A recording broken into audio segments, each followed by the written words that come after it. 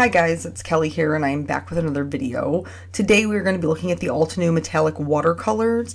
These were sent to me by Altenew. I participated in their blog hop, but I did not do the video at that time. I did still want to share it with you guys. So opening it up, there are, 14 colors, I think? Yeah, 14 colors, and then it comes with a water brush. They're removable. They come out, and then it opens up so you have like the mixing paint palettes. This is just regular black cardstock. This is not watercolor paper, but I just kind of wanted to swatch the colors to see what they would look like. I knew 100% that I was going to be doing a project on black paper. I just prefer metallics on black. They show up so much differently than they do on, just regular white paper. So I'm just going to go through here and swatch these. Now, the reason that I'm not using the aqua brush that comes in the set is just user error, to be quite honest. I'm not good with water brushes. I never really have been. I get impatient and then I get too much water and then I'm scared to push on it, so then I don't have enough water. So I just find that I work better with a paintbrush. So I'm just going to kind of label these as I go with just a white gel pen to show up on that black cardstock. And then I actually trimmed this down to fit inside so that I could keep it for any other times that I want to pull it out, so I know what the colors already look like. I really enjoyed using these. They were super simple to use and they were very, very shimmery, just super pretty. A lot of different color variations, which I love because then, like, you buy the one thing and then you're pretty much set. I haven't really used any of the other, there's a lot of other metallics out there. I know Christina Warner has used a ton of different ones. I have not really toyed around with too many of them, but I did really enjoy these ones. This purple that I'm about to put down here is amazing. Same thing with the blue that'll start the next set. So I actually found my inspiration for this card on Pinterest, and the picture that I saw was a monogram that was just, it was super clean. It was like squared out and had some flowers around it, and I just really loved the way that it looked, and I figured that I could kind of recreate the same look but with a sentiment in the center instead of a monogram. So that is what I did. I really like the way the card came out. You guys can let me know what you think, of course, in the comments below. But then once this is done, I'm going to go ahead and move on to the the actual project, which for me was florals, because I love florals and I especially love Altenew florals. So I missed the boat on the release of this as far as sales or anything like that, but maybe we'll catch the Black Friday sales if this one is on sale. I really don't know if it will be or not. So yeah, that is that. And then we're just gonna move on, clean this up, scoot it over so that I can do the stamping. So I've picked two of the, these are actually from the same set, so they're the same style of roses, and I just positioned them in a way that would cover the top half of my landscape card. So that way I didn't have to like stamp it once and then stamp it again. But I do want to block out that square so that square is clean. So I'm laying these down and then I'm trying to find the center of it for my sentiment. I did not go about this the best way, to be quite honest. I should have tried to find the center of it before I put my other stamps on there, but I'm really just trying to find the center. That's all I'm doing so that I can mask it off with a square. Don't mind my crazy hair. I'm not really sure what was going on with my hair day this particular day. So here I just have a post-it that I've cut into a square for some reason, and I don't know why. I could not find my masking paper, so I'm improvising with a post-it, which is what I used to use before I had fancy masking paper, and it will work just fine. So here I'm trying to see if I can stick it to if I can get the post it to stick where I want it, just like with the stamps. But because the stamps are so sticky, this totally did not work. I told you I didn't go about it the best way, and I'm just showing you all of the things that are. So here, just again, trying to find the center of that card so that I can get the sentiment where I want it. Once I have that square in place, I'm actually going to outline it with a white gel pen. I will be going back over this square later on after everything is done, but this is just going to give me a general idea of where I need to stamp my sentiment before I get in there and do my coloring. So I'm going to leave that mask in place while I do my stamping. I am going to be just doing some white heat embossing right over top of this, so I have that stark contrast on the black. So treated that with my anti-static tool, and then I'm going to stamp this in clear and then heat set it in white. So this is, well, it's not a short video, but it is a little bit shorter for me. So I am going to try to have a story time and talk to you about the card. I don't know how well it's going to go. I'm going to try. So I told you all that we have purchased a home. And in the purchasing of the home, once we got the keys, we had to go over there and clean everything. You know, basically, I told Eric, I said, I'm cleaning her kid's dirty handprints off of this door so that my kid can make his own dirty handprints, which is pretty much how it is. After you stamp this, you want to make sure you remove the mask so you don't have any embossing powder that gets on that. And then depending upon what you've used for your mask, it may leave behind a little bit of stick. So just be prepared to clean that up so that your square stays super clean.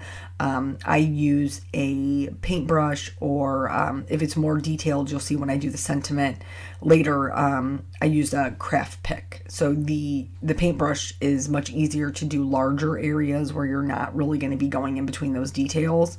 But if you're doing smaller areas, I really do like the Tim Holtz craft pick to get those individual little like granules of embossing powder. So anyway, we went over and cleaned, and what day was that? It was a Sunday. So we went over and cleaned, and then in between that, I went over and picked up Peanut. He came back to the house, cleaned, painted, all that stuff. It was a super, super long day. We were so exhausted. So Eric stays there to finish putting the second coat of paint in Peanut's room. We just did an accent wall in there. We figured it would be easier to paint before we moved, you know, everything in. And I brought Peanut home, get him showered, all that stuff, and get him ready for bed, which I am successful at. Eric gets finished what he's doing, comes back over, we're sitting on the couch chatting, you know, with the dogs and all that jazz. And at some point, I'm like laying on the couch. He decides he's going to lay on the floor. And typically, Eric does not spend the night here if Nathan is here. I just feel like it kind of sets a bad example. You know, when later on, when Nathan becomes older, I don't want him to be like, well, why can't I have sleepovers? You and Eric did. Know what I'm saying? It's just a parenting decision. So typically he does not spend the night. But so both of us now, and also at night, Emma gets crated because she can't be trusted. She chews everything, all the things, every single thing, because she's a puppy. So the dogs had been over at the new house with us because it's fenced in, so they had been running around and playing and getting all kinds of love from all kinds of people, because my mom and my sister were over, and then Eric's parents came out, and everybody was helping us, you know, clean and do things. And so we end up falling asleep. Now, Molly is laying on top of my legs. I fall asleep. He falls asleep on the floor. At some point, Emma comes. She is sleeping on the love seat, and at some point, she also comes over and lays on top of me. So I pretty much had a dog blanket. I had Emma laying on my chest and Molly laying on my feet, and Eric is by himself on the floor, which this particular house is a slab house, and because it's a rental, there is not a lot of padding. It's not great carpet. He's pretty much sleeping on concrete. So there's that. So in order to prep these watercolors, sorry, we got to go back. I did just put a drop in each pan because I wasn't really sure what colors I was going to use. And again, I am not working on watercolor paper. I want to be very clear here. which means they are going to react very differently. Watercolor paper is designed to be thicker and have a special coating so that it can take more moisture. Because I'm not working on watercolor paper, these pigments are not going to move the same way, and I needed to work with substantially less water, just so you guys understand where I'm at. They do have darker color watercolor paper, but I don't own it, and I wanted to use them on black anyway, so I made the adjustments. What I'm doing is I am putting down one layer of the pink. I think it's like I think they call it's a quartz color. It's the lighter pink, and then I went in with the darker red to add just a little bit of shading where it would be where the shading would be, so where the petals would be meeting or folded over or anything like that. You'll see I'm doing it from afar here so you can see the colors that I'm using, so you can see the palette, but eventually I am going to go ahead and zoom in so that you can see the actual painting portion and just how they go on. So anyway, we end up falling asleep.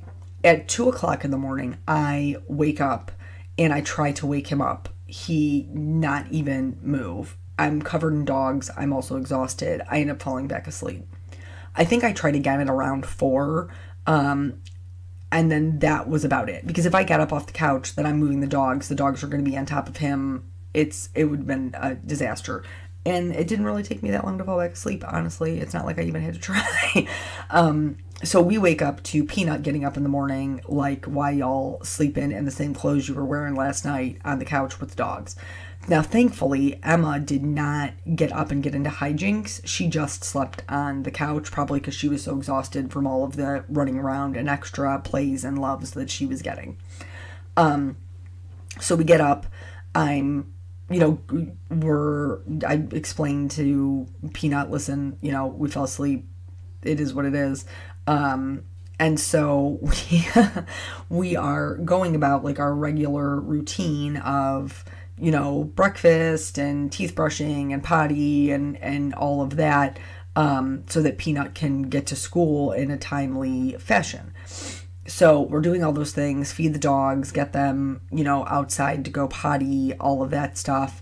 And like just your regular, morning routine, except now we got Eric's in the mix. And so we were getting ready to leave for school. And as we're getting ready to leave for school, I'm like, oh my word, I did not even pack your lunch. Now, when I was making his breakfast, he wanted oatmeal and pears. So while I was doing that, while the oatmeal was cooling off, I think, he still eats he doesn't like fruit with the skin on it unless he is like eating an apple, like the whole thing. But if it's cut up, he wants the skin taken off of it. So I had peeled the entirety of the pear. I had cut the entire pear up. And then I gave him half for breakfast, and I put the other half in a bag for his lunch. Now, like my brain was working at some point or another. So I'm like, oh my gosh, we're getting ready to leave. I never packed your lunch, like mom of the year here. And so I'm getting his stuff together for his lunch, yogurt, filling his little water bottle, all that jazz. And I'm like, where are these pears? Where are the pears? I can't find the pears. So I say to Eric, do you know where his pears are? I cannot find them. And he goes, I think you threw them away. And I'm like, what? Why would I do that? And I look into the trash can, and sure enough, in the trash can is the Ziploc bag that contains the pears. However, I now do not have enough time because I didn't realize that I never packed his lunch. I don't have enough time to make new pears. So I pull the trash pears out of the garbage can, and I'm just going to transfer them into a new bag. Because the pears are fine. They've been protected. They're in a Ziploc bag. I just need to put them in a new bag that, wasn't in the trash. So Eric and I are laughing hysterically over the fact that I'm about to send my kid to school with trash pears. And Nathan hears me call them trash pears. And then he's singing to himself about how he's taking trash pears for lunch. And I'm like, this is delightful. He's going to get to school. And these people are going to be like, his mama sent him to school with trash pears. Which I did, because I didn't have any other choice. So I got those out of one Ziploc bag into a clean Ziploc bag. And then, you know, took him to school to have a normal, a semi-normal day anyway. So it's just been a lot with the packing and the cleaning and all of that stuff. It's pretty exhausting. At the end of this week, we will be done with all of it though, and that will be glorious. That will be so wonderful to just have that part of it over. So I did use two types of greens, even though it is hard to tell because they are so beautiful and shimmery. I used a lighter and then a darker for the shading, same as before. I'm going to use the darker red for the berries in the top left-hand side there, just so that everything kind of stays cohesive. Just going to drop those in. I didn't add any shading to these. This is just the natural, unadulterated watercolor. And then I thought that it needed a little bit of something. So I'm actually going to put this little mask back in place and then do a couple of little spatters of the green that I used on the leaves. It's the lighter color green. I did have to add a little bit more water because I told you this isn't watercolor paper, so I was using a pretty thick concentration of the paint, but in order to get it to splatter I did have to add some water to it. But then this is pretty much it. I am going to go back and just kind of bold up that outline in the center. I told you I was going to go back over that just to make sure that is, I guess, the same thickness, the same width as the stamps, and that they are, you know, it's going to stand out from the heat embossing. It's not going to be raised or anything, but at least it being a little bit bolder makes it stand out a little bit more. These did dry relatively quickly. They were just as shimmery when they were dry as they were when they were wet. And so like you can see, like that right hand side flower is almost completely blotted out because of the shine on the desk. But I really did like them. I would recommend them. And then that's it. That's the whole card. So thank you guys so much for joining me. I will have another video later this week and I will see you then. Bye.